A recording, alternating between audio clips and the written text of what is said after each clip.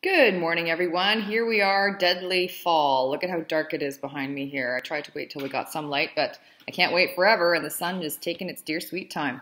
Well, here we are in our third unit. Oh my goodness, we're almost halfway through this course on molecular genetics. This is a really interesting unit. It zooms right into the molecular level so you can see how processes are occurring in genetics, and it's quite fascinating, actually. This unit has one large summative task at the end where you'll investigate a really cutting-edge biotechnology, which is a very interesting thing to do.